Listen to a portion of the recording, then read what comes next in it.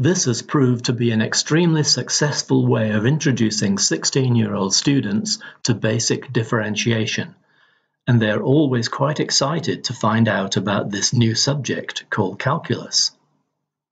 The following usually takes up to a whole hour in the classroom, but this video is only a few minutes long. If I go a bit too fast, just keep pausing the video when required.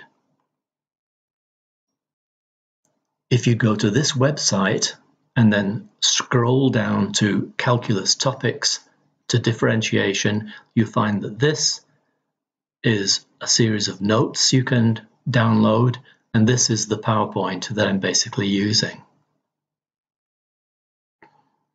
Justifying basic differentiation. I'm well aware that many teachers just give this rule: multiply by the power and reduce the power by 1. This is no way to teach mathematics. Right from year 12, I've had great success with the following lesson, and students really like it. In fact, it usually creates a lot of interest, and they leave the room buzzing with excitement. The very basic idea of calculus is how to find the changing steepness of curves. So far, we've only dealt with the gradients of lines. So the gradient of this line is cos 3/4.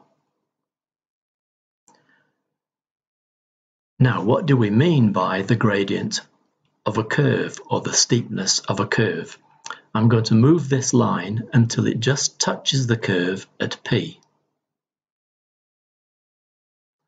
This line is called a tangent to the curve at P.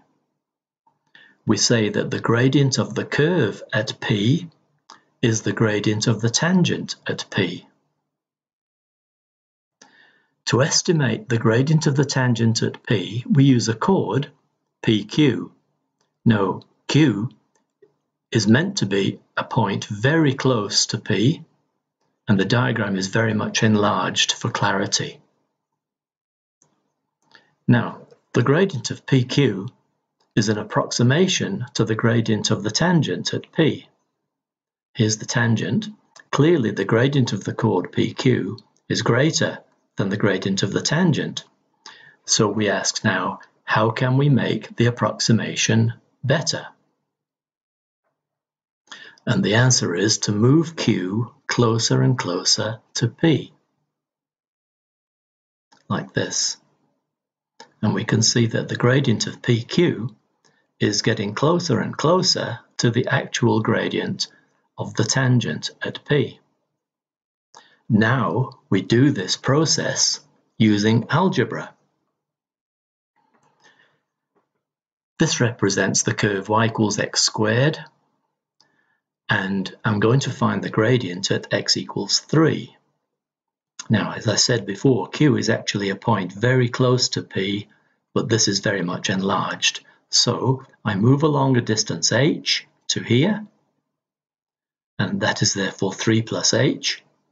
And so the height of the curve at 3 is 3 squared, 9. The height of the curve at 3 plus h is 3 plus h squared. So we're looking at this triangle here. And we see that the gradient of PQ is equal to 3 plus h squared minus 3 squared over h. Then we start to work out this value here. Expand the brackets. 9 minus 9 is gone, and we get this. Then we factorize, and h over h is 1 because h is just a small quantity. But then we say when h reduces to 0, all that's left is 6, and so the gradient there is 6. Now we'll repeat the process at x equals 4. So this is x equals 4. The height of the curve there is 4 squared, 16. Move along a distance h. So the height of this is 4 plus h squared. So that height is 4 plus h squared minus 4 squared over h. And the gradient of PQ is QT over PT, which is this again. multiply the brackets, and 16 minus 16 is gone, factorize, and then we examine this and we say when h is 0 or approaching 0, all that's left is 8. Now there's definitely a pattern here, and some students actually see it straight away. But a better way to see the pattern is to choose a general position x instead of specific values like x equals 3 and x equals 4. So here's the same curve, and this is a general position x, and so the height there is x squared, y equals x squared. Move along a distance h to x plus h, and the height there is x plus h squared. And then the gradient of PQ is x plus h squared minus x squared over h. Now the students are already very familiar with this whole idea, and we have no problems at all going through this. Now expand the brackets. X squared minus x squared is gone. Factorize next. Cancel the h's out, and all that we're left with is 2x plus h. And when h reduces to 0, all that's left is 2x. Now the main symbol we use for the gradient of a curve is y dash. We've just found that the gradient of the curve y equals x squared at any point x is y dash equals 2x. Now this doesn't mean very much to most students until you point it out clearly like this. This means that for the curve y equals x squared, when x is 1, the gradient is 2 times 1. When x is 2, the gradient is 2 times 2. When x is 3, the gradient is 2 times 3, etc. like this. And when x is negative 6, the gradient is 2 times negative 6. And when x is a half, the gradient is 2 times a half, 1. Now we found a simple pattern for the curve y equals x squared, but there's also a similar pattern for any power of x. We've just done this. Now we're going to look at y equals x cubed and y equals x to the 4 and use the same basic theory. Alright, so this is meant to represent y equals x cubed, but the diagram is basically the same. Now, at this general position x, the height of the curve is x cubed. Move along a distance h, and we get this height is now x plus h cubed. This distance is h, and so the gradient of the curve here, or the gradient of PQ, is equal to this distance over this distance, again like this, and I need a bit more room to multiply this out.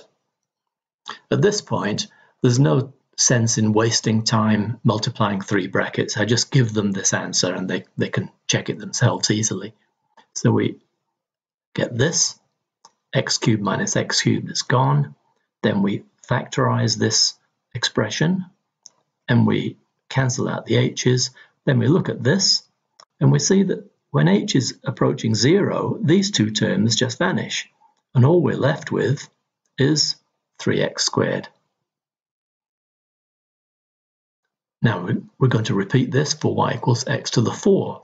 Then the pattern will be obvious to everybody, even if they haven't already seen it. Y equals x to the 4, again, same diagram. General position x, the height of the curve there is x to the power 4. Move along a distance h to x plus h, and the height of the curve there is x plus h to the power 4. And then we get the same triangle here. The gradient of PQ is x plus h to the 4 minus x to the 4 over h. And then need more room again. So we do this, and I definitely give them the expansion of this, which is a bit unwieldy, as you see. This cancels. We get this expression, then we factorize an h. Cancel h out, and we get this expression, and this is marvelous because we get these 3 terms vanishing again when h approaches 0, and all that's left is 4x cubed. Conclusion: if y equals x squared, the gradient is 2 times x to the 1. If y equals x cubed, the gradient is 3 times x to the 2. Y equals x to the 4, the gradient is 4 times x to the 3. When y equals x to the 5, the gradient is 5 times x to the 4. If y equals x to the 6, the gradient is 6x to the 5, and in general, if y equals x to the n, the gradient is n times x to the n minus 1. Now, we carry on in future using a general expression for what we just did, not for a specific curve, but a general curve y equals fx. So this is now representing any curve y equals fx. At position x, the height of the curve is fx. Move along distance h, and the height of the curve now is fx plus h.